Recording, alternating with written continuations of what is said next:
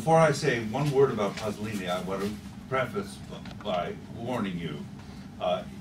Yes, it did take me 10 years to write his biography, and it took 800 pages. And it took 800 pages because he crammed into a life of 53 years about as much as most people would need for 3 lives. The man made more than a dozen movies. He published a handful of books, not 1 or 2, but more like 4 or 5 books of poetry, several books of literary criticism and philosophical theory, 2 major novels. He was a constant columnist in the leading newspapers and magazines of the country. He did it all at the same time, and it was like a whirlwind. And I'm going to reduce it to 1 hour, which is impossible.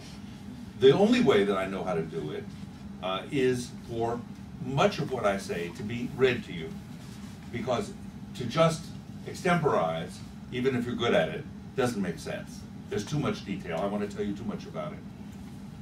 And I appreciate your patience as this happens. Now, this man you see up there on the slide, this very intense-looking man, is Pier Paolo Pasolini. The photo was taken sometime in October 1975. That means about 2 weeks before his murder. Had he lived, the following February, he would have turned only 54. The intensity of the gaze you see here was earned over a lifetime. By the time this photograph was taken, his name was a household word. You only had to say Pier Paolo, and everybody knew who that was. I don't want to cheapen the analogy, but it would be like Giorgio for Giorgio Armani, something like, or Sophia for Sophia Loren. You didn't have to say his full name. That's how household word and famous he was. He also generated very strong opinions, very, very much so. There were people who considered him a prophet. Here's a newspaper clipping. I have dozens of them like this, from a Sicilian newspaper that says, "A prophet misunderstood." That's the headline, a misunderstood prophet. That's part of what those who followed him thought of him. He was a great man, a genius, an important intellectual, and a prophet not understood in his own country. And there were many other people for whom he was simply a pederast and a pornographer. And that's it. Said that bluntly, and that's what they said, that bluntly. Now, when he died, all the 2 groups came to the fore and did battle. This is a poster that was put up on the walls of streets of Rome.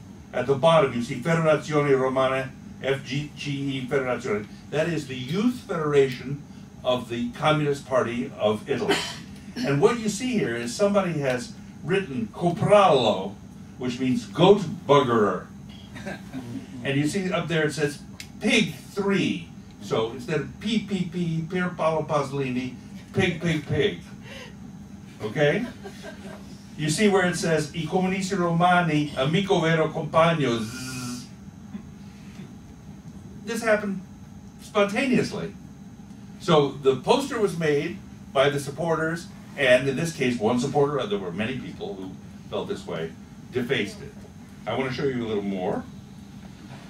This is an important picture. This is the site where they found his body, and what happened was the people who lived in the neighborhood got a bunch of stones, cinder blocks, and made this circle, and with a can of paint, this dripping, very homemade, Pier P. Pasolini.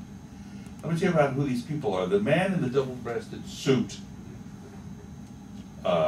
with his hand out, gesturing. In from the right, 1, 2, 3, the 4th person, is a judge. His name is Alfonso Moro. His brother was Aldo Moro, who became prime minister later on. Alfonso Moro spent his career as a judge in juvenile courts. And the trial of the young man who was arrested and charged with Pasolini's murder happened in his court because that person was 17 years old and was a minor. The man in the check jacket who's scratching his ear is the lawyer for that young man. The lawyer's name is Rocco Mangia. And the head in between the two of them is a lawyer representing Pasolini's family. And as part of the trial, the judge said, I want to go to the site. I want to go there and see where it happened and do a walk around. And this picture was taken then and there. This is the coffin. And the man on the far left is Bernardo Bertolucci. Bernardo Bertolucci, the filmmaker, owes his career to Pasolini. When Pasolini made his first movie, which will be screened here tomorrow, Acatone, in 1961, Bernardo Bertolucci was a kid of about 16 or 17 and hung around on the set. The way he got there to hang around on the set was that his father, Attilio Bertolucci, is an important literary critic in Italy who played a very key role in launching Pasolini as a writer. It is Bertolucci's father who introduced Pasolini to the man who became his publisher. On the other side, on the far right, the man holding the rumpled raincoat is Ninetto Davoli. Ninetto Davoli was a great love of Pasolini's life, and a great sadness of his life, in that he was not homosexual, and he married and had children, and Pasolini lived a great drama when that happened. And this is the coffin, which was placed in the headquarters of the Roman Communist Party headquarters, in their building. And for a day and a half, people walked through and signed a condolences book. Here we see them carrying the coffin outside, and you see Bertolucci is there, you see Ninetto Davoli, and behind Ninetto Davoli is an actor named Ettore Garofalo. And Ettore Garofalo was a star of Pasolini's second movie called Mamma Roma, released in 1962. Luckily, there are metal bands keeping it closed, because it would have fallen to the ground. This is a square called the Campo dei Fiori in the center of Rome. The center of Rome. And every morning there's a fruit and vegetable market there. It's famous because in the center of the square is a statue of Giordano Bruno, and Giordano Bruno was a political figure. He was a monk who got involved in medieval politics in Rome and was burned on that spot.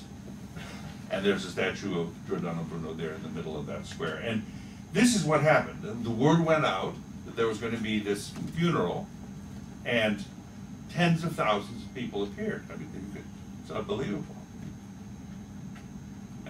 And the coffin kind of floated hand to hand. It was passed hand to hand. And apparently there were moments that people I interviewed when people thought, we're going to lose control of this thing. It's going to take off and crash to the ground. And it barely didn't.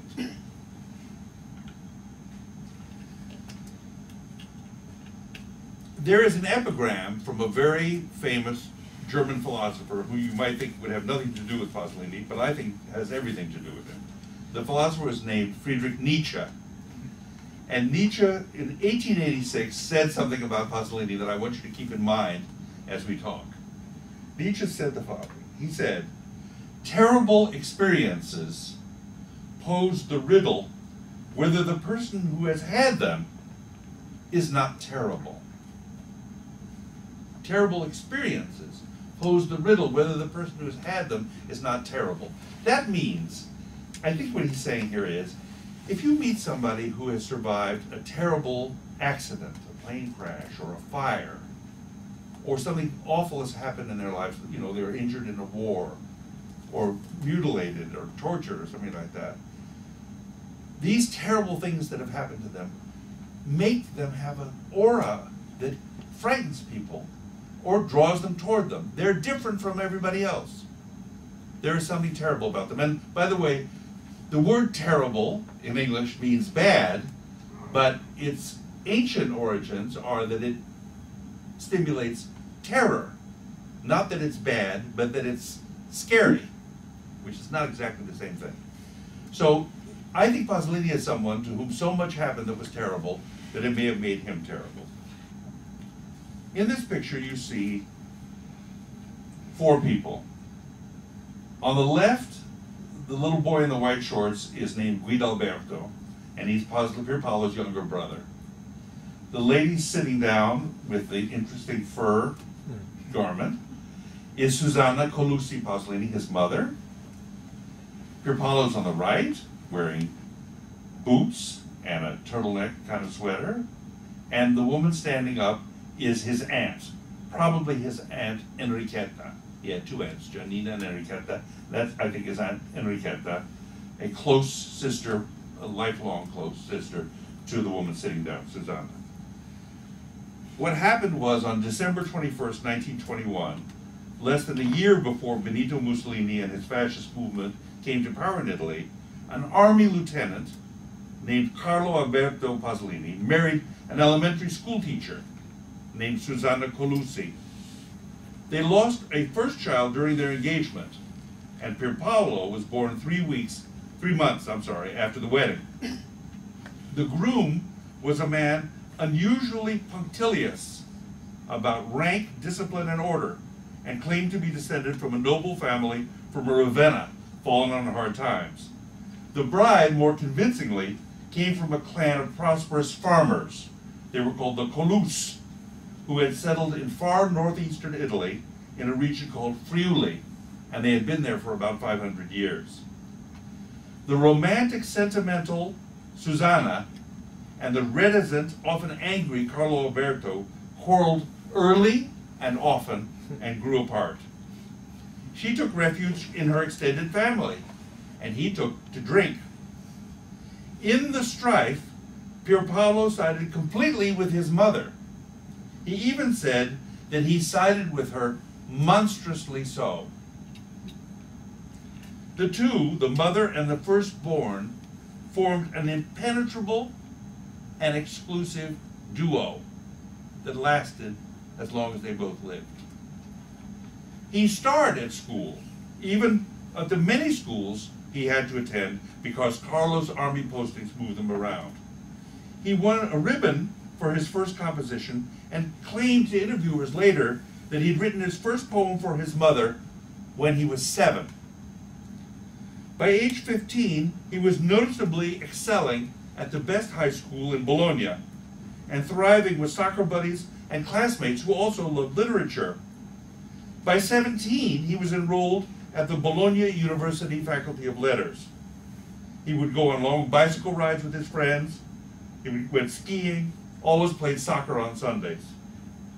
He devoured historical literature and contemporary writers, especially the Hermetic school, headed by Giuseppe Ungaretti. He devoured the enlightened virtues of the university, kept quiet about politics, and frequented a film club that screened the French directors René Clair and Jean Renoir, and the officially banned Charlie Chaplin. Here you see him, I think, at about the age of university, rather nonchalant and elegant with the jacket thrown over his shoulders. He was always a good dresser, cared about his clothing, spent a lot of time on it. Holding a glass, papers in front of him, a pair of glasses, I think, spectacles on the table, looking right at you, absolutely confident. While he was at the university, he made a crucial cultural connection because he found a mentor in an art historian named Roberto Longhi. This enormously erudite scholar created over decades a school of disciples, starting as far back as 1934. He taught the old masters and the contemporaries, like Morandi, and is credited with rediscovering Caravaggio for the world, for an exhibition he curated in the early 50s. The young Pasolini, enrolled in the Faculty of Letters but taking courses from this art historian as well, absorbed everything. Masaccio, Masolino, Rosso Fiorentino, Pontormo, the early Renaissance, through Baroque, Mannerism, and Longhi loved cinema, and he talked about it with the same seriousness that he did the great art of the Renaissance. The war began, and the universities were closed.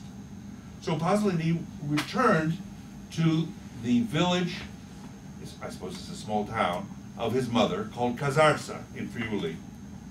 There, in the house on the main street, they spoke a Veneto accented Italian, although his father didn't like it and thought they should speak proper Italian the way the regime wanted it to be.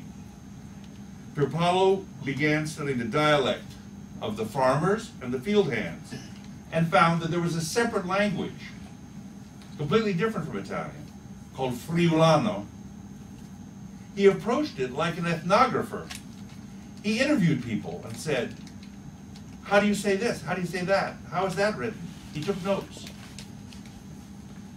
In 1943, when he was 21, all hell broke loose in Italy. On July 25th of that year, Mussolini was deposed and a successor government sought peace terms with the Allies. Hitler unleashed his army on his former ally, and the partisan groups splintered into those who were in favor of a communist party and those who were linked with what became the Christian Democrats.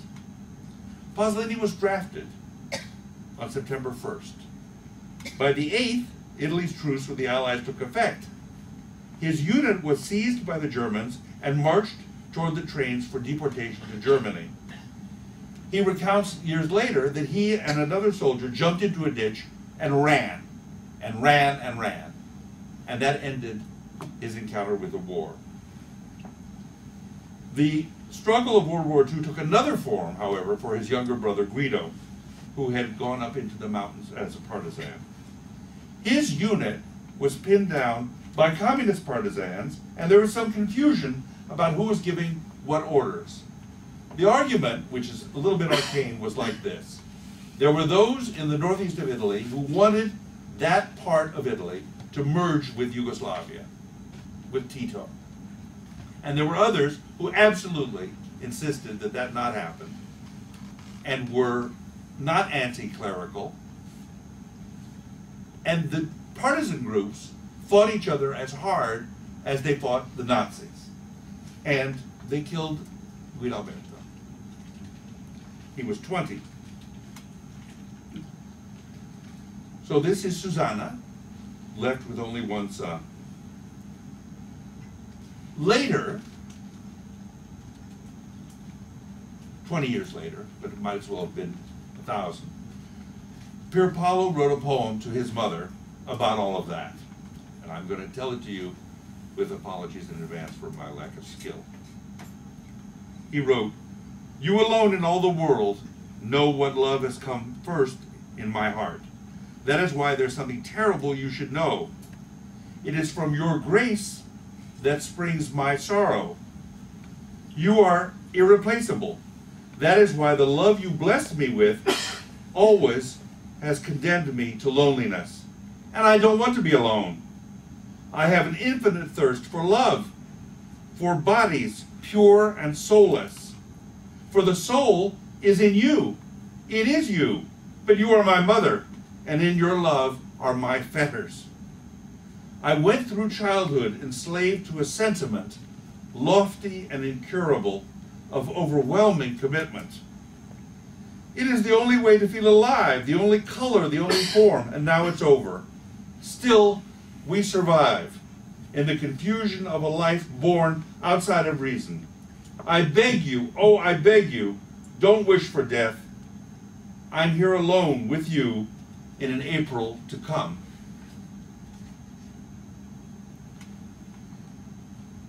He found a shack in a field that nobody was using, and because the primary and secondary schools had been disrupted, it was unsafe to travel by train, he started a little academy there, and his friends would become the teachers. The students were the children of farmhands, the offspring of illiterate parents, and he taught them poetry and Italian and Greek and Latin. On July 14, 1942, he would have been 20, he paid to have printed 300 copies of a booklet called Poesia a Casarsa, Poetry at Casarsa. And he set aside 75 of the 300 copies for the critics. He's 20 years old, There aren't 75 critics in Italy, and he certainly doesn't know them. But along the way, he had come to think of himself as someone who could do such a thing. One of the things that's fascinating about learning about him is the insights it can offer on the nature of ambition. Pasolini seems never to have suffered what lesser folks call writer's block. If he had an idea, it was in words. And if it was in words, it was written down. Every day. No problem. Utterly fearless.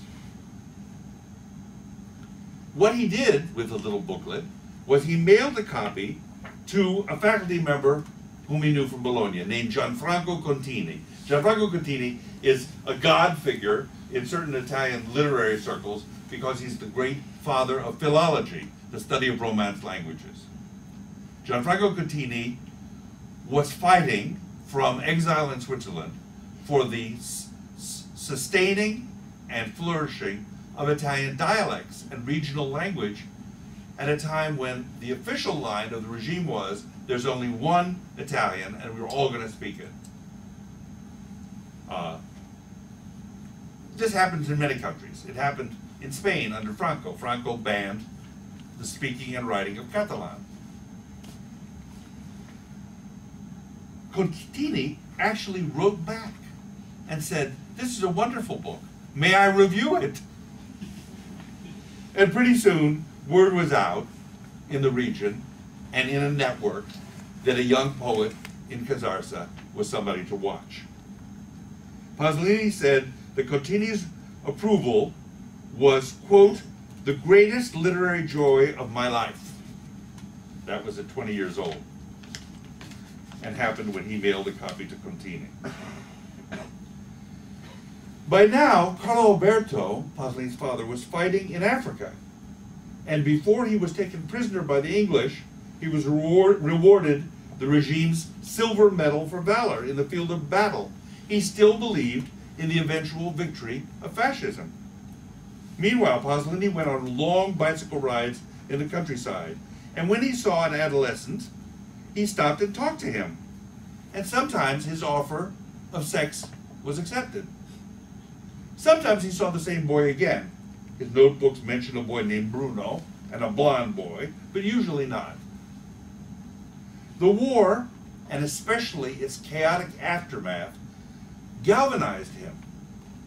Was Italy going to be a kind of pawn of the Allies, of Great Britain and England? Were the Americans going to buy themselves an anti-communist regime in Rome? Or was it going to be a workers' paradise? A new place of fairness and justice. This was all going to be fought out among Italians as the German troops, the American troops, the British troops depart.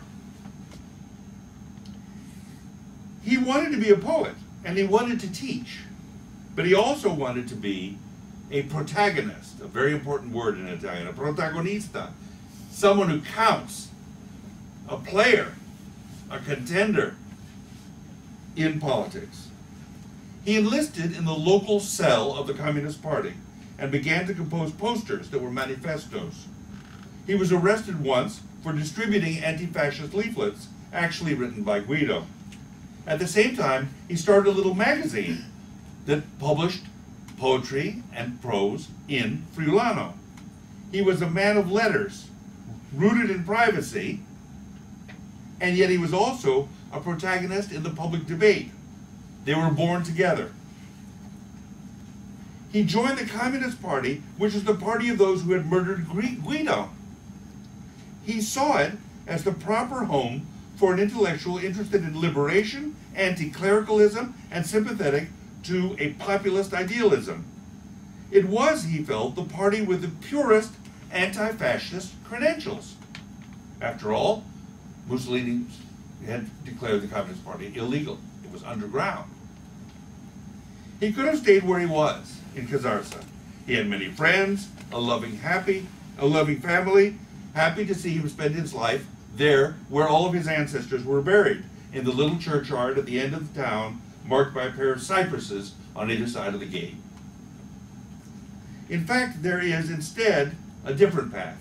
There's an ancient stone loggia, a kind of shack with arches, in the village of San Giovanni, a tiny community a few miles from Casarsa.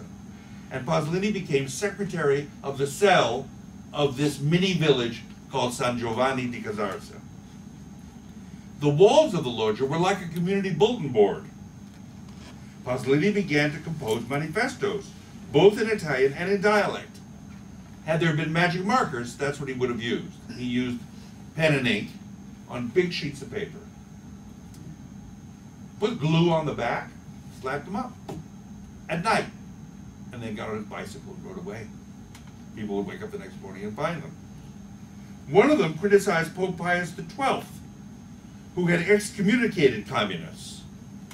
Another attacked the Christian Democrats who claimed a monopoly on religious feeling and practice. This was 1949, and Pasolini was working on a theory that would allow for Marxism without being intolerant, and Christianity without siding with a church that for too many decades seemed always to side with the rich against the poor. He tried to occupy that space as a public intellectual.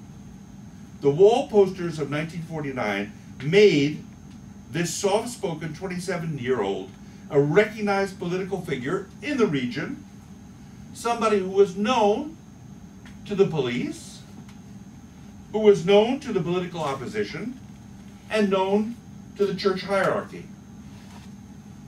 The U.S. agreed to make a large loan, but insisted the communists be kept out of the cabinet. And the church made an unbiased, unashamed alliance with the far right. There were collaborators. They should be punished.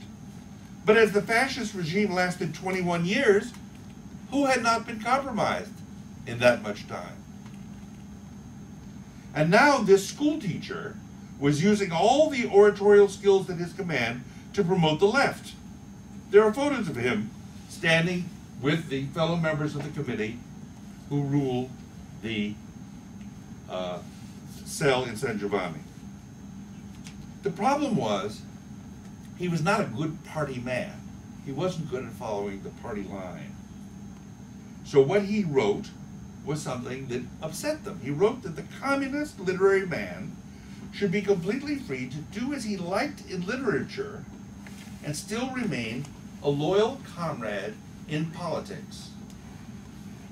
The difficulty with this is that the party wanted a cultural line. It wanted people to depict the struggle of workers and peasants made successful by their adhesion to the Italian Communist Party.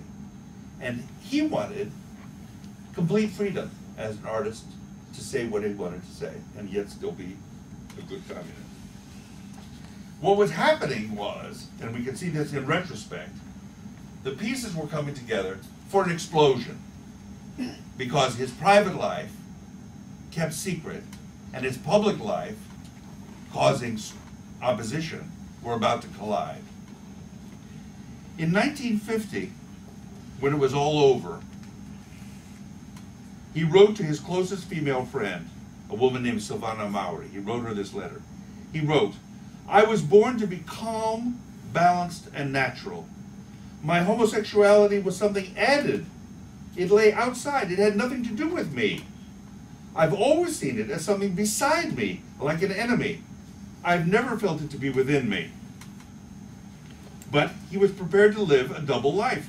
He also wrote to her, "I live delicious subterfuges, perfectly happy to be hidden."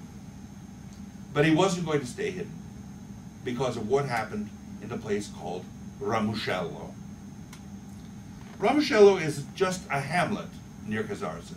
It's nothing more than a collection of houses. There's no there. On the outskirts of that village, there's a police station in a town called Cordovado, which is only itself a widening in the road. On September 30th, 1949, the locals in Ramuscello celebrated the feast day of their patron saint, Saint Sabina. So a platform was set up, and Pasolini went there to drink and dance like everybody else. Some months before, it seems there had been an attempted blackmail by a local priest. The demand was that Pasolini give up his political life. And a Christian Democratic member of Parliament had passed along the suggestion that Pier Paolo stop making wall posters. Occasionally, he was condemned from church pulpits, not on religious grounds, but political ones. In Ramuscello that evening, he struck up conversation with three boys aged 16, 15, and 14. They agreed to meet in a field, and after some mutual masturbation, the boys fell to fighting among themselves, assigning blame.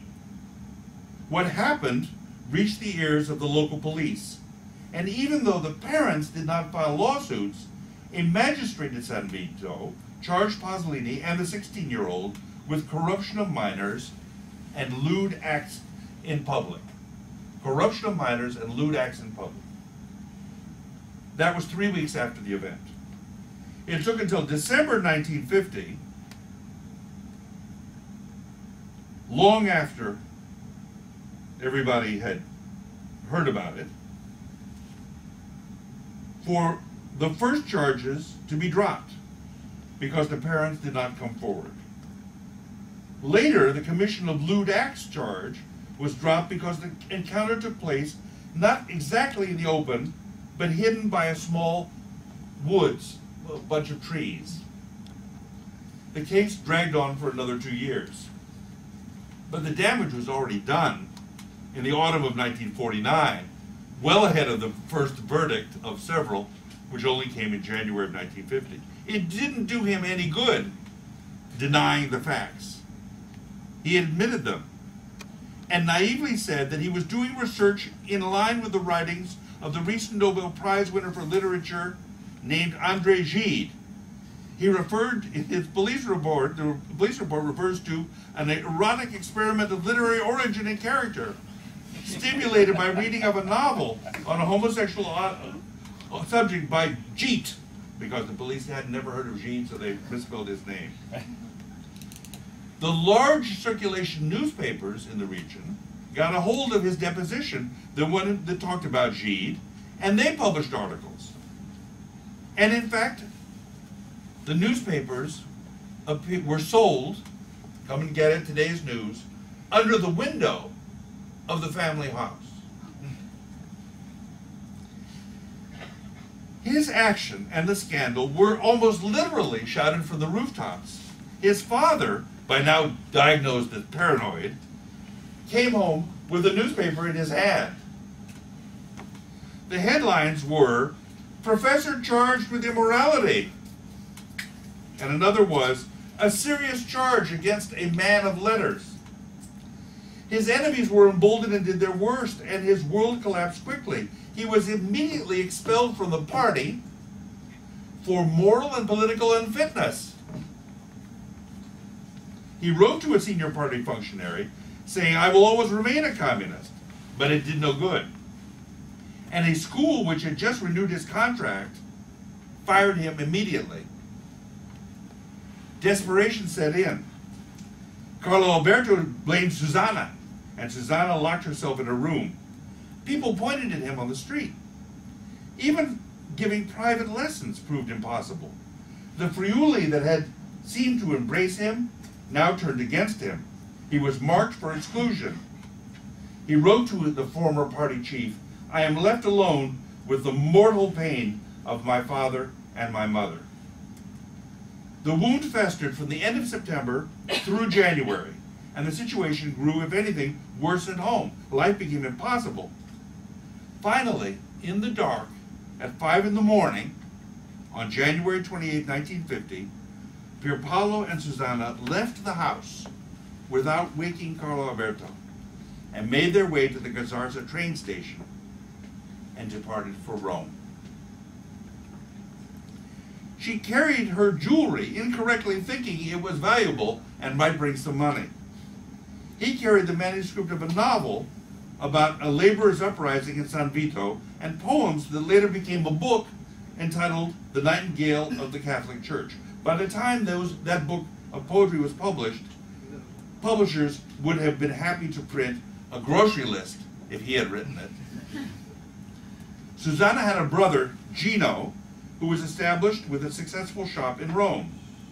He found lodging for his sister and his nephew with a policeman's family. Their name was Castaldi, in the Jewish ghetto. They stayed there about 18 months. In 1966, 16 years later, when he was already respected as a poet and famous as a filmmaker, he wrote about those days. He said, "I lived like someone who was condemned to death, always with that worry, like something born, carried, dishonor, unemployment, misery.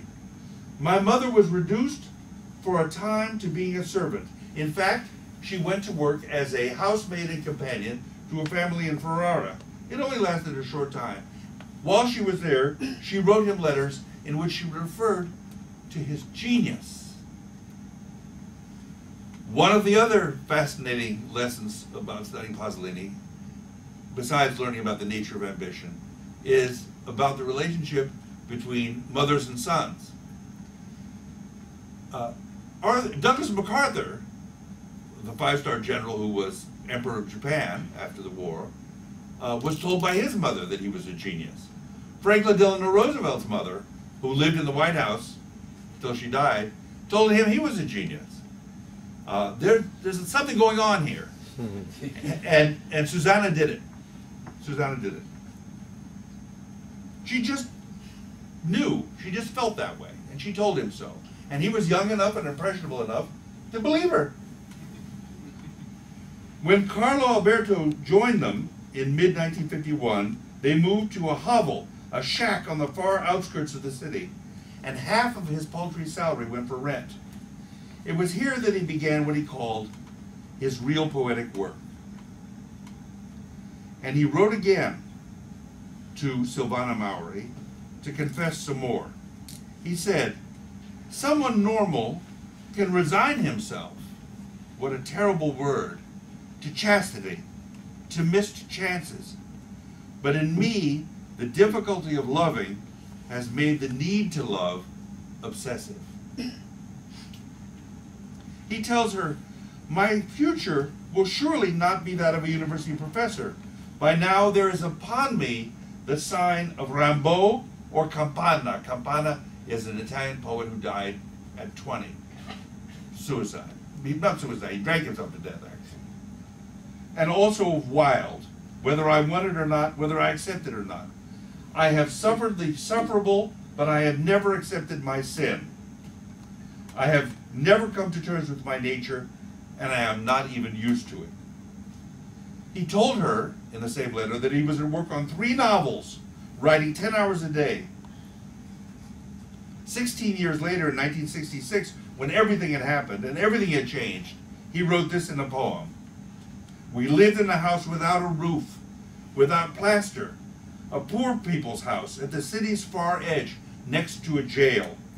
A dust bowl in summer, a swamp in winter, but it was Italy, naked and swarming Italy, with its boys, its women, its smell of jasmine and poor soup, sunsets on the fields of Aniene, piles of trash.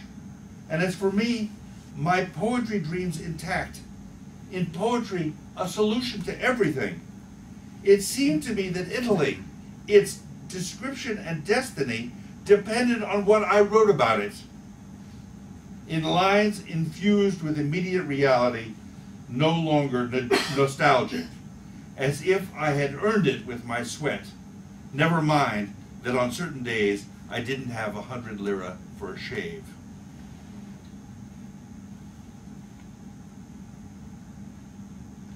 Italy invented opera, and if this were the opera Pier Paolo Pasolini, I would bring down the curtain now at the end of Act 1. But there is Act 2. The next 25 years, and that is what remained for him from the flight to Rome in 1950, he was murdered in 1975, remaining 25 years, were years of prodigious, non-stop work. He simply changed gears between media. There was writing of all kinds, poetry and novels and short stories and book reviews and polemical essays for newspapers and anthologies to be edited, and that doesn't count his career as a film director. And he did them all at the same time. Was there, I ask, a single theme, anything that unifies all this work, that runs through and across it? The answer is that it is non-conforming, challenging, and accusing. Here was someone able to write an epigram in a prestigious magazine criticizing the church, attacking Pius XII, and then he turned around and dedicated the Gospel according to Matthew to the memory of John the 23rd and saw it declared by the Catholic Church as the most beautiful and important religious film made to date. He spoke against the Communist Party, but said he was a communist. He spoke against the students in 1968 because they were the spoiled sons of the haves, and the police were the real proletariat, the real working class. He wrote that abortion ought to be banned because life was what he called, how could he use such a word? Sacred. He blasted obligatory education in state schools, attacked television and courtship and marriage, and he called for the trial and imprisonment of the entire Italian political class. One can only wonder what he would have said about the kidnapping and murder of Prime Minister Aldo Moro at the hands of the far left. And what would he say about Berlusconi? And what would he make of Pope Francis? What connects and unifies all of this, I would propose to you, is fearlessness. The behavior of someone untouchable, who is beyond dreading the opinion of others and beyond needing their acceptance or their approval. How can this be? How does someone become that way? I think, at the risk of being a pop psychologist, that it came from Ramuscello. The world had done its worst to him there. And like someone who survives a deadly illness or injury, he was now immune and shielded. What could be worse than what happened then? Having his teaching position stripped away, his membership in the party revoked, a scandal in the newspapers shouted under the windows of his parents' house. The only way to hurt him, to silence him, would be to kill him.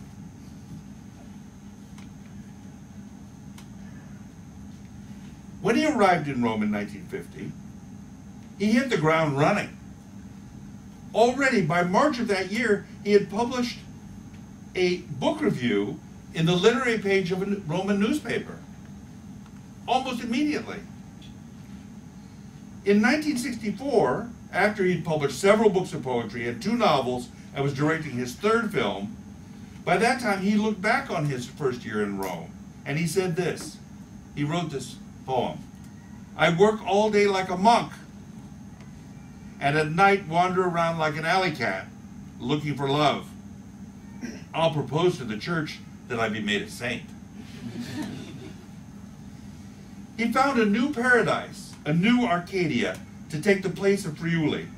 The boys from the villages along the river Tagliamento, left behind when he had fled, now became the slum kids of the new post-war Roman periphery of housing projects where there were no prospects. He said it was a world he discovered and it left him amazed. Even in 1950 and continuing in 51 and several years thereafter, he wrote short stories set in those slums and about those boys. He studied their slang and their dialect and worked it into the mouths of his characters.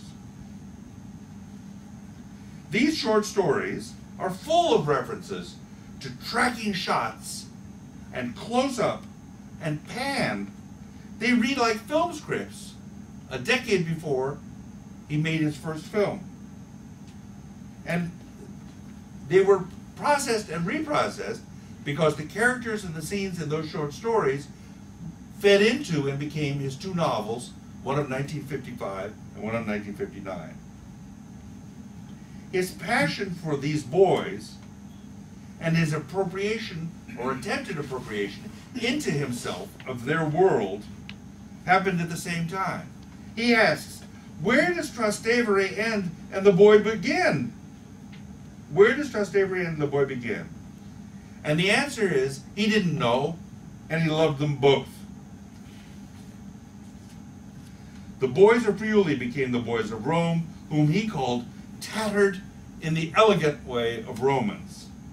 He identified with them. He wanted to be accepted by them, even if their directness and violence shocked him, because he could never be like them.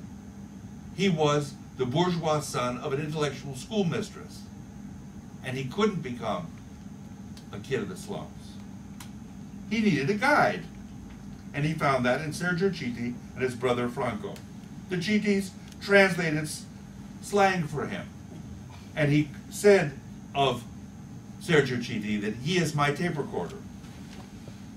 In this world, the Roman slums and their inhabitants, he found his subject, and he came at it with meticulous description. The short stories of the very first months in Rome included one that appeared in a small circulation but influential magazine called Paragone, edited by Roberto Longhi.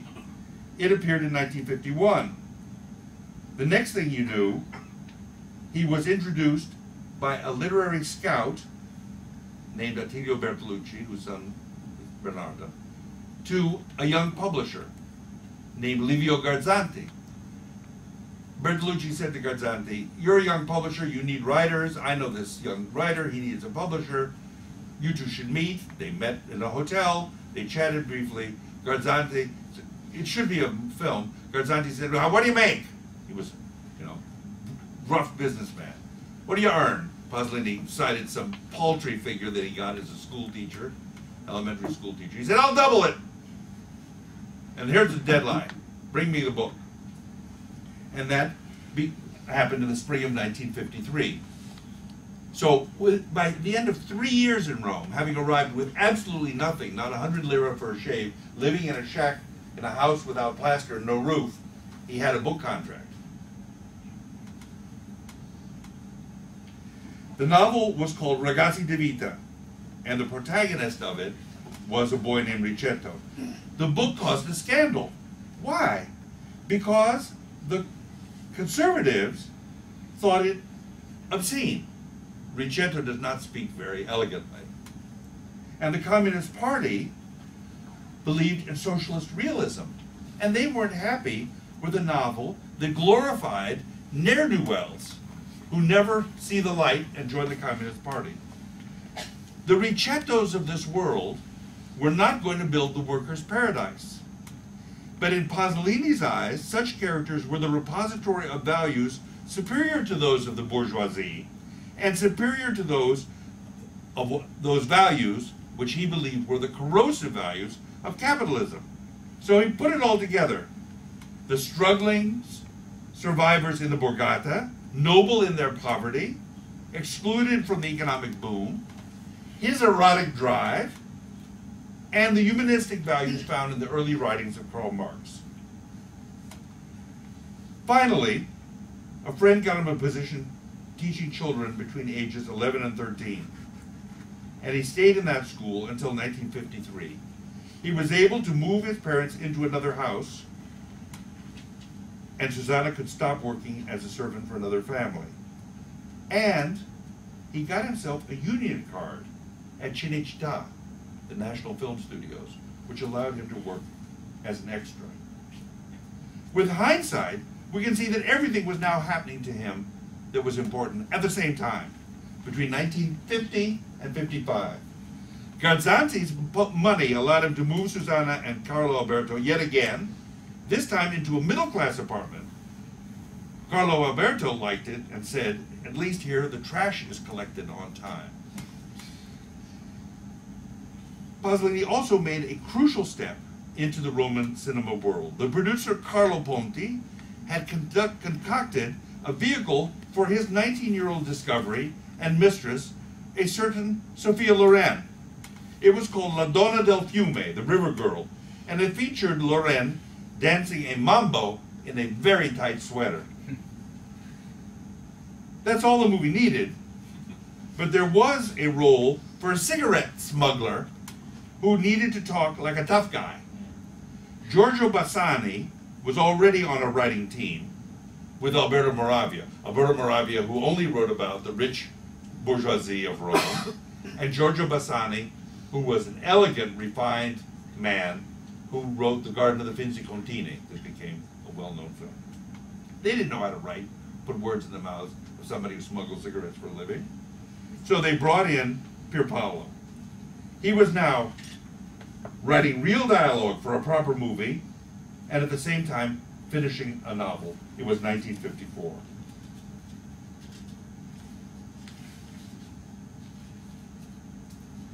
As his success grew with publications and prizes, there emerged a complicated dynamic that I want to talk to you about, because it was a very special kind of success.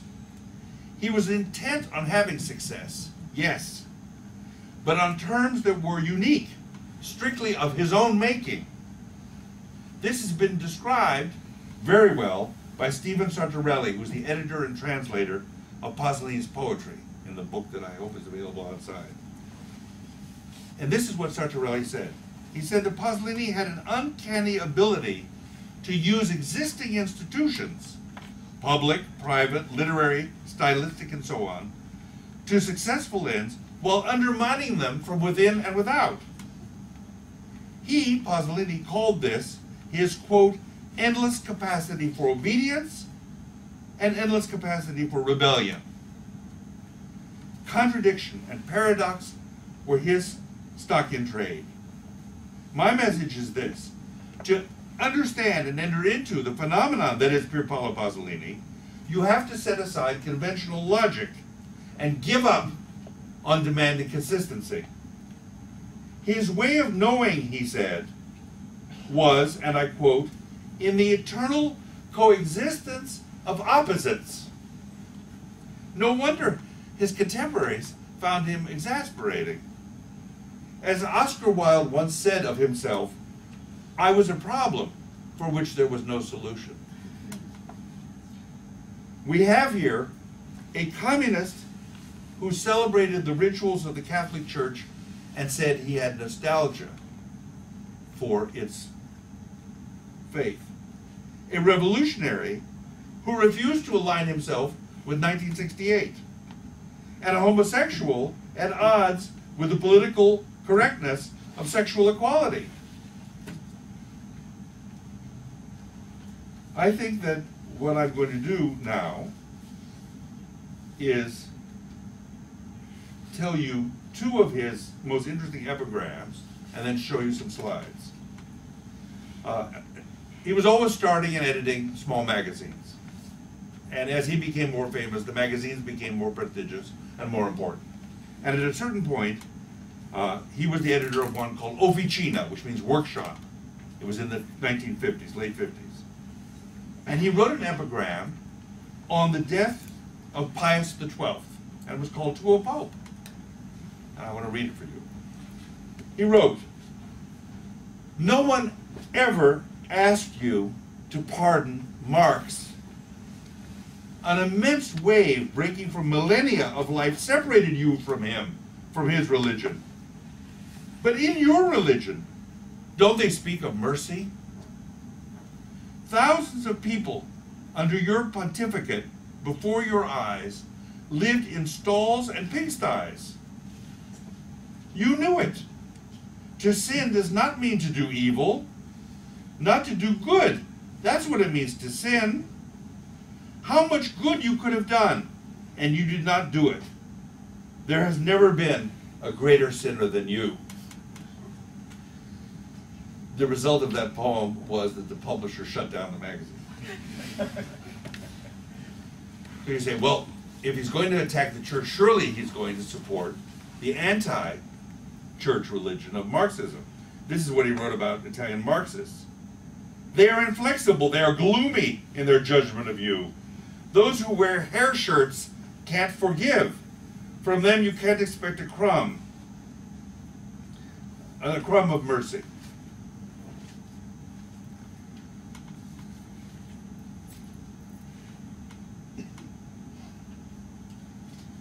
Between the publication of Ragazzi di Vita and the appearance 4 years later in 1959 of a second novel, set in the Borgata, he wrote for the cinema, and he wrote what was perhaps his most important poetry. The title poem was of a book published in 1957 called Gramsci's Ashes. The work allowed Pasolini to meet Alberto Moravia, who was editor of a magazine called Nuovi Argomenti, where Pasolini hoped to see that poem printed. In fact, an exception was made, and it did appear in the magazine.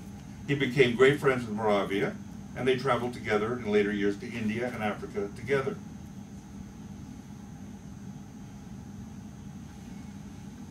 Nestor Said is going to do justice to the Ashes of Gramsci, but I want to give you just a little tiny bit of it.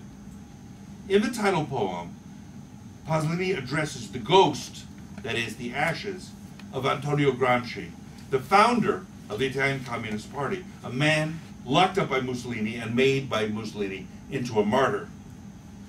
Gramsci is buried in Rome's so-called Protestant cemetery. It's also called the non-Catholic cemetery. It's also called the cemetery of the English.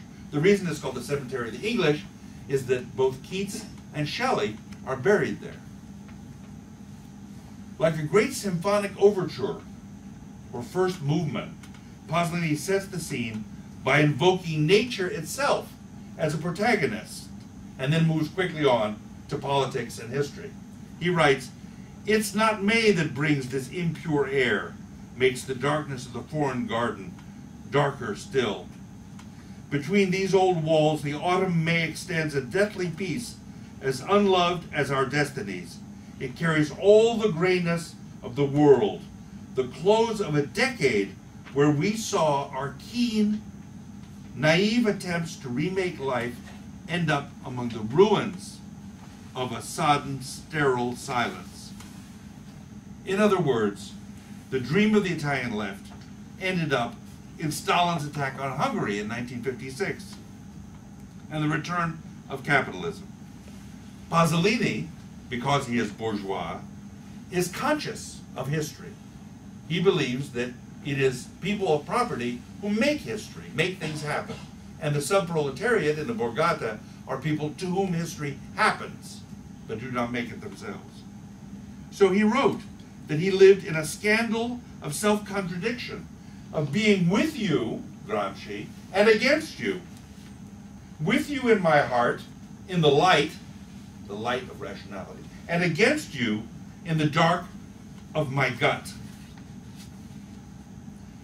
The poem then becomes a film. Soon it will be time for dinner. The few running buses glitter in the dark. Clusters of workers hang out the doors. Groups of soldiers, in no particular rush, head to the mount where between ruddy dirt heaps and dry pieces of rubbish in shadow hide little whores, angrily waiting at the top of the aphrodisiac filth. Not far away, between illegal shanties, at the edge of the hill, or between buildings like other worlds, kids light as rags play in a spring breeze no longer cold. Poor things, enjoying the evening, helpless, yet in them and for them, myth is reborn in all its power. But I, with the conscious heart of one who lives only in history, can I ever act with pure passion again when I know that our history has ended? The Cenere di Gramsci was published by Garzanti in 1957, and the first edition sold out in 15 days. Italo Calvino, a critic whose opinion already mattered, wrote that the poem was one of the most important events in Italian literature since the end of the war, and certainly the most important in the field of poetry. Garzanti was sometimes late with payments for the novels, the amount which doubled his teacher's salary. So on one occasion, Pasolini wrote to him, "If the cinema offers me some possibilities, how can I refuse it? In the tight, incestuous world of Roman filmmaking, Fellini and Pasolini had to cross paths. In fact, in 1957, the older established director needed someone to write Roman dialect for a character in Noti di Cabiria.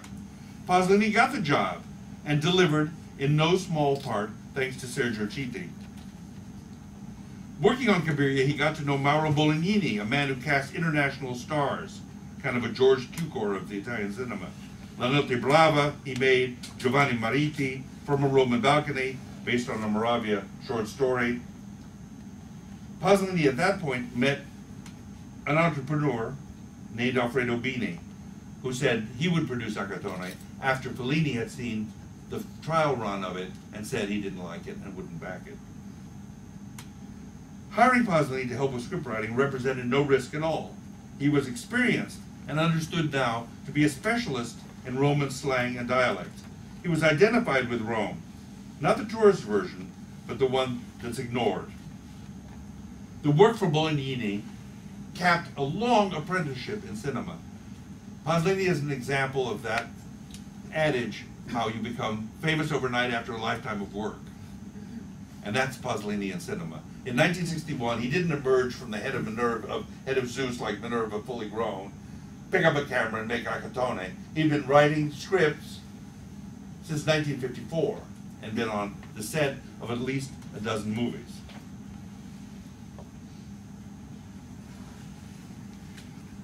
He had figured out by then that he wanted to be their complete author. He wanted to be in charge of the total work. The first work then would be Acatone. I want to close with some images and with another quote from his writings.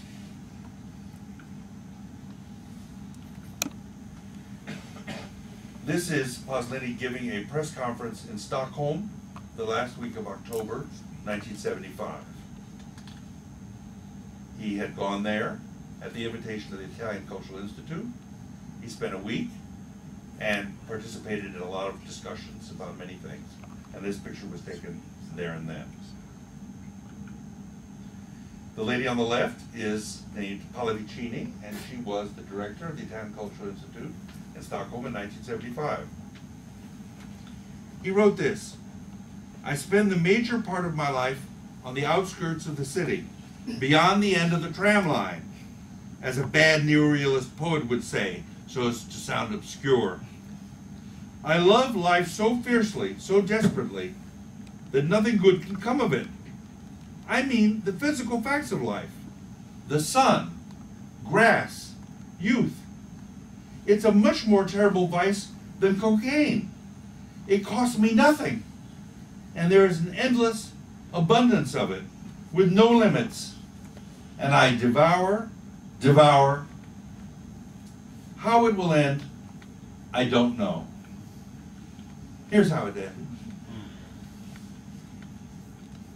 This is his killer in the bottom row, who later, in 2005, said that he was not alone. The boy in the dark t-shirt, the second one from the left. And there he is posing for me and other people who are hanging out during the trial, just during a break in the trial. I devour, I devour. How it will end, I don't know. Thank you all very much.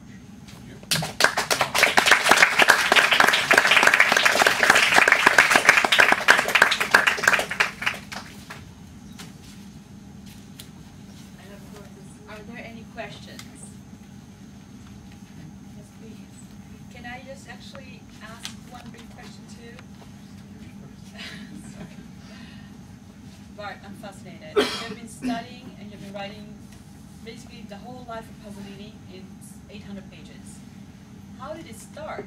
Because you've never told us what brought you as an American academic and researchers and journalists and lawyers. How did you get interested in Pasolini? It's very simple. I had a very, very happy academic experience in law school. I thought it was wonderful intellectual food. And then I went to work as a young lawyer and discovered that it was not the same thing at all. And the experience of being a junior attorney after this wonderful, law school same one as Bill and Hillary, was the shock. And in 1975, I thought, I gotta get out of this. Got to get out of this. Somehow. And I always wanted to be a writer. But you have to have a subject. And I got a newspaper. I lived in San Francisco, called the San Francisco Chronicle, and there was a little article about that date that said, and it was November 2nd, 1975. And it was an Associated Press report. Pasolini's body has been found. A 17-year-old boy named Giuseppe Pelosi, who may have been a sexual partner, has been charged with the murder. Pasolini was an unusually accomplished character who did many things well. And something clicked in my brain. But you didn't know him as an artist. I didn't know his novels, I didn't know his poetry, I didn't know Italian, and I didn't know any better. I didn't know any better. That's the key thing, is to fools rush in, you know. Didn't know any better. Can we do, I think we have to do without microphone, so you have to raise your voice. All right. Thank you very much. It was a wonderful summary of a fascinating and offbeat life, shall we say. A couple of quick questions about the death, and then maybe something more time. Was his mother alive when the son was killed? Yes, she was, and she did not appear at the funeral in Rome. His body was taken to Casarsa from the Campo di Fiori in a funeral cortege. She was in one of the cars. She was present at his burial there, and then disappeared from sight forever. Very Never sad to lose two sons. Yes, disappeared forever. Never heard from. Never photographed. Never interviewed. Just And then a quick macabre one. Was the body burned or just No, that was- disheveled? I that was couldn't tell. blood. Oh, okay. That, Just that's looked like he might dried. have- That looked like he his had a head very there. bad- That's dried blood.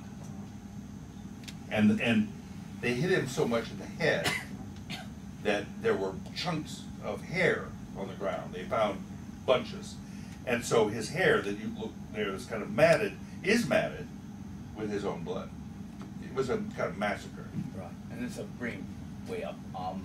So what would you say was his? He was obviously very prolific and multi-talented. Where would you say he had the most success? Because I don't know, sort of Roman commercial, the arts. I mean, being a poet, a screenwriter, and then a filmmaker. Did anybody understand the question? I'm sorry if you can hear me, or just where would you say he was considered a commercial success, or just very controversial and on the outskirts?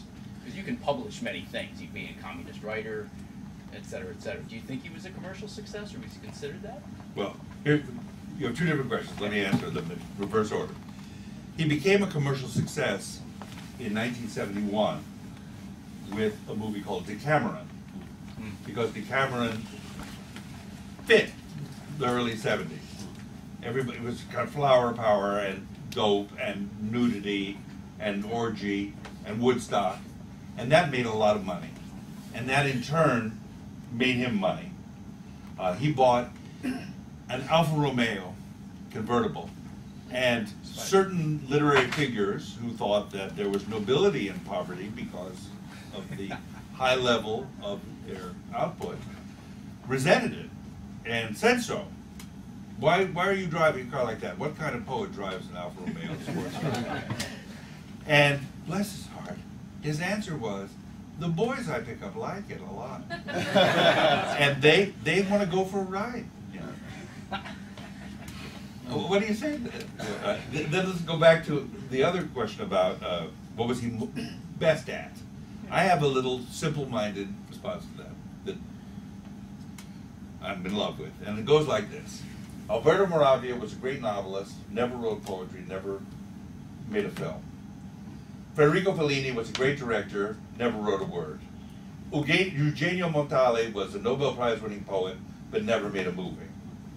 Italo Calvino was a brilliant prose stylist, but never touched a movie camera. So each of them, of those other people, I give a 10 for the one thing they did, and a 0 for the other things they didn't do. Pasolini I give between an 8 and a 9 for all 5. When you do the math, And you add up the 88999 and you divide it by 5, and then you take 10 and 4 zeros and divide it by 5. He wins. Thank you.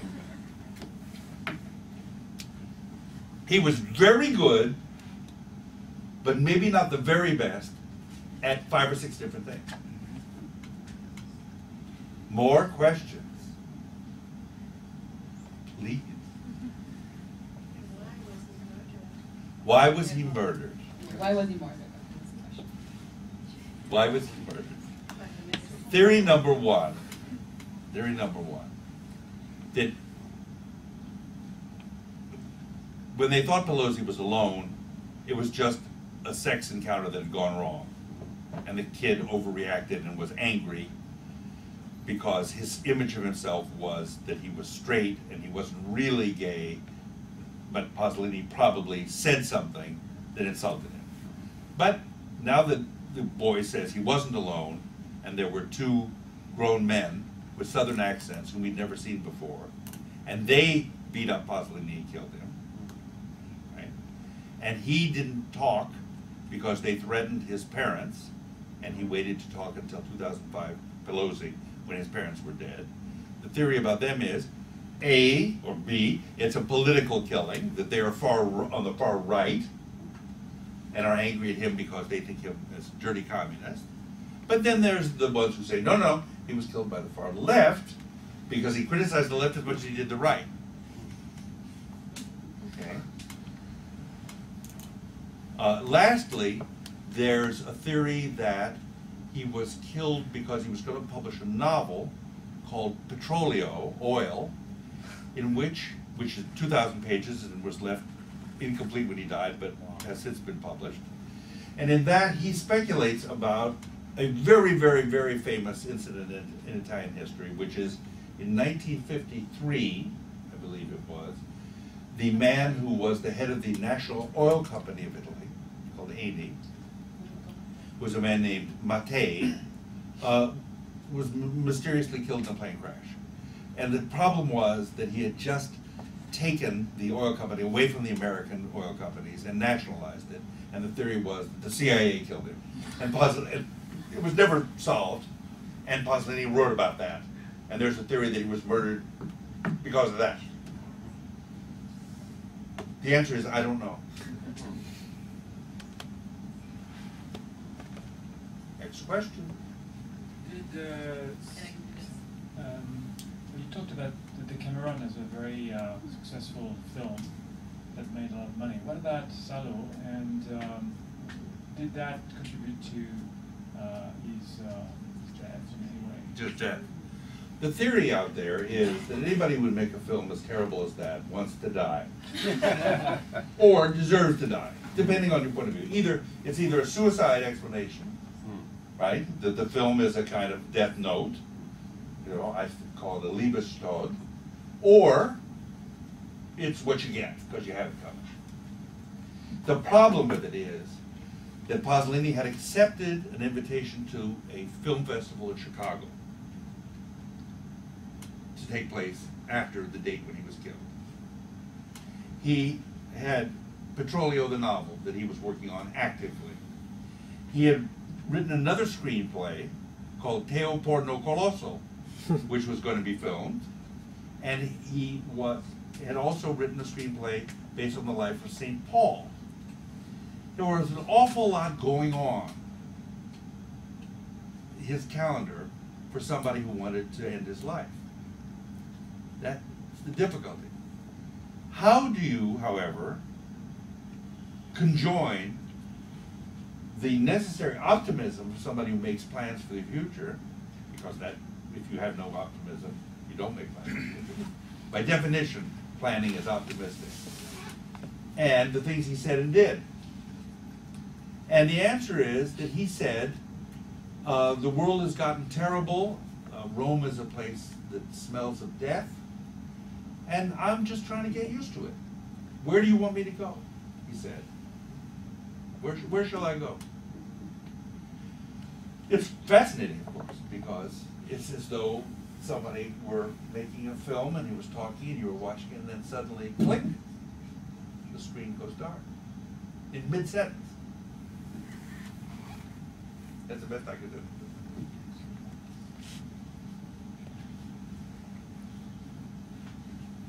Any other questions? I'll let everyone talk. If they have none, I will ask. Referring back to the first question, can you talk us a little bit about the research and process you did? Number one, did he keep a diary, or since like there's plenty published, but what was how did the research go? How long did it take you to get to the book? About the diary, first of all, his entire life work was a diary. His entire life work was a diary. In Gospel according to Matthew, the Virgin Mary is played by his mother. That's whom he cast. And he said at the time, in his time, Christ's friends were intellectuals. Why shouldn't mine be? Now, analogizing himself to Christ. This is somebody, you know, who It's not modest. he's a narcissist, actually. He's you know, there's a term for it. He's a narcissist. But I think of him as an narcissist, as somebody who has broken through the ceiling of narcissism to a point where it's irrelevant anymore. As for the research, my job was to talk to everybody. 100 people, 150 people, something like that. Did you talk to his mother? No, I couldn't talk to No, his mother. just- No, and there was some very interesting His bits. mother's There's- such a No, huge right. figure in his No, life. but I talked to his first cousin, that is to say the mother's nephew, who grew up with her, and I talked to her sister, Enriqueta, who's in one of these pictures. And I had some very interesting experience. He had a very close friendship with a brilliant novelist named Elsa Morante. And Elsa Morante, for a time, was the mistress, or maybe married, to Alberto Moravia, and was a very important intellectual, and she's the kind of name that Italians nod, and the Americans say, "Who?" It's just one of those. And I called her up on the phone and I said, "Alberto Moravia gave me your number, ma'am, and I wonder if I can come and see you to talk about it." I wouldn't talk to you about Pier Paolo Pasolini if you were Jesus Christ. Yeah. And the family was charming. The family said, "It is simply not possible for an American," and you know that America has no culture. It's simply not possible for an American to understand the context of your Wow. I don't know you. I don't know what you've written. I don't know what you've read. I don't know how you're working. I haven't seen a word of your work, but I know that you can't do this. And I'm sure not going to help you to make sure you can.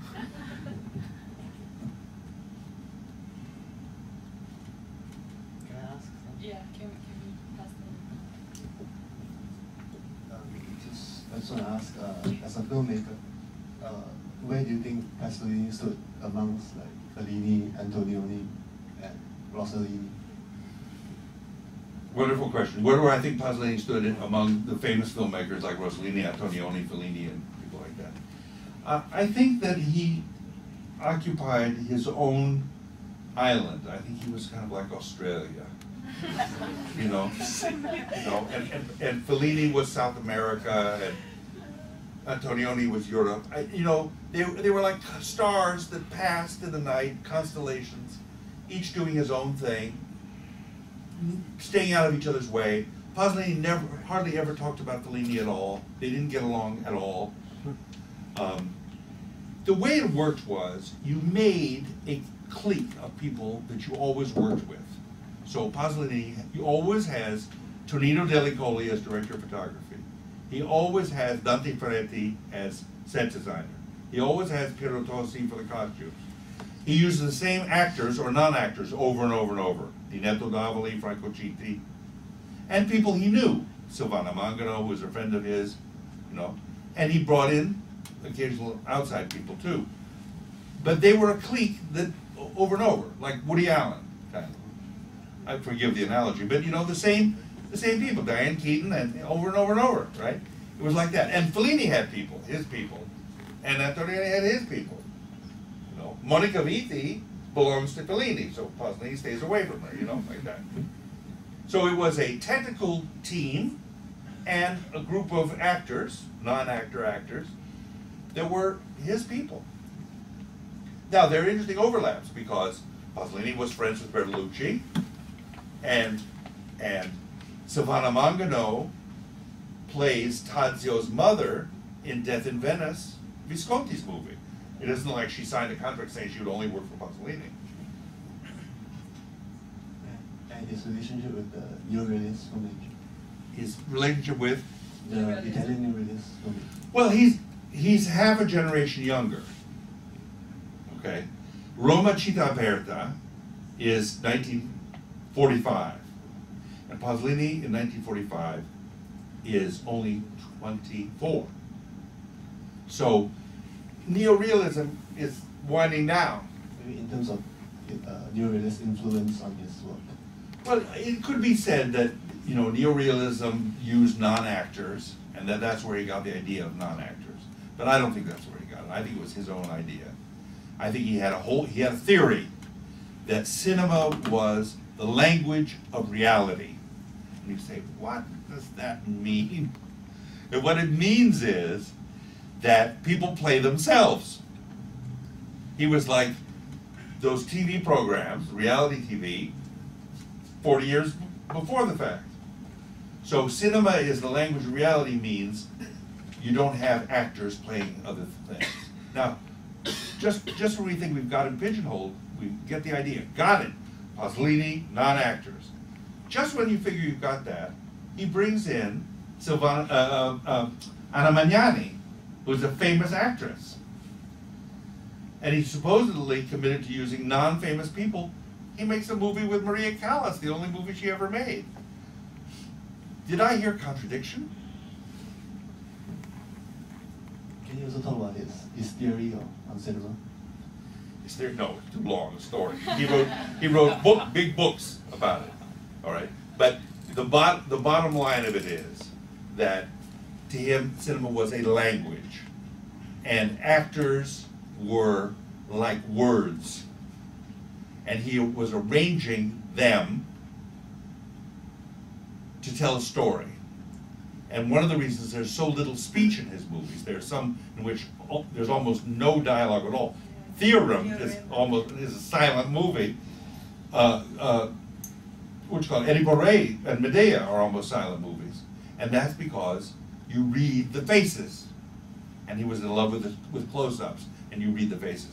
If you say, "Well, I don't read the face," I don't know what to say. He read the faces.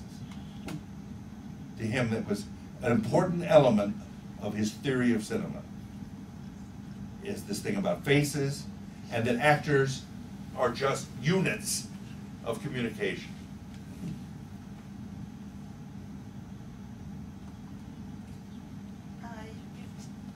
You mentioned about this film, Teorema. I see a similarity between François Ozon's called The Rat or Rat. It's a film called Rat, directed by the French. I don't think anybody's and then sorry. Do it again. Yeah, Teorema, interesting film. After I watched that, I feel the French film director François Ozon, he made a film called The Rat, and then in this film, in Teorema, a man came into this family's life, and after that, everybody's life has changed. Right. But in François Ozon's film, a rat came into the family, and after that, I see the parallel between these two films. Right. And I'd like to ask you, what do you think about the film? I don't know the French film at all. Okay. So I'm sorry. What do you think about the Teorema? What do I think about Theorema? As a film? Mm-hmm. I think that it's wonderful archaeology now, because it's so dated. It's so 68, isn't it? Don't you think? I think it's pretentious. I don't. Oh yeah. Well, they could be that too. He said that there's a place for pretension and what he called mannerism, and like that. That raises an interesting point. One of the problems with debating with Pasolini in his lifetime and thereafter is he beats you to it. Before you can accuse him of being pretentious, he'll write, even though I am pretentious, here's why. Or, I sometimes give in to pretension, but it has its uses. And people were so frustrated because you couldn't have the last word. You couldn't win a fight with him because the way he argued was a kind of totalitarian closed system, like a religious cult in which you don't believe? Oh, we know why that's so. We can help you. That kind of. I think that like the film we just saw is much more charming than, but then again, it's What, Mama Roma? Sparrow, Hawks and Hawks and Sparrows. Sparrows. Is it Yeah. It's sweet, very beautiful, sweet. Yeah, yeah, lovely? Yeah. But thank you for your opinion. I think we have time for one more question, because unfortunately we'll have to get ready also for after the biography with the poetry of Pasolini. So we have time for one more. There's one right there. Right? I can speak now. You can stick loud, yeah. The way you pictured Pasolini, there's one thing that stood out clearly. He stands as an artist, making him not affiliated to any movement ideology, right? Not for very long. Right. Well, I mean, In and out. In and out, but not as a whole, right? No. And the second thing that stood out, said to me, is particular attention to outcasts of society, right? Do you think he is still unique as is, or did other people pick up this work and developed it since he died? It's a great question. I think he is one of the artists in this world without proteges. That's true. I think there's no school of. I think it's sealed off. And it all works together. It all hangs together. It all seems inevitable and logical. If you read what he wrote about the change in the Borgata and the rise of consumerism, Salo makes sense. If you go back earlier and you see the church's reaction to La Ricolta, which was condemned, or to Acatoni or Mama Roma, you can see how he's going to show them and make gospel according to Matthew and be more religious than the religious. Everything seems to fit together, but it's all sealed up, I think, with a bow on top, and it's him. Self-contained, self-sustaining, and unique. Thank you all again. Thank you.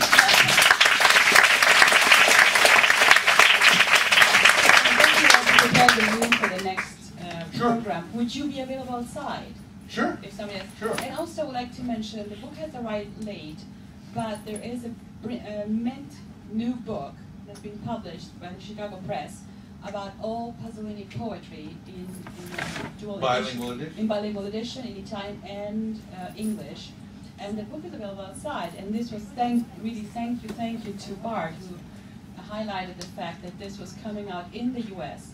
And we were able to order and have it in time for today here in Singapore. Thank you.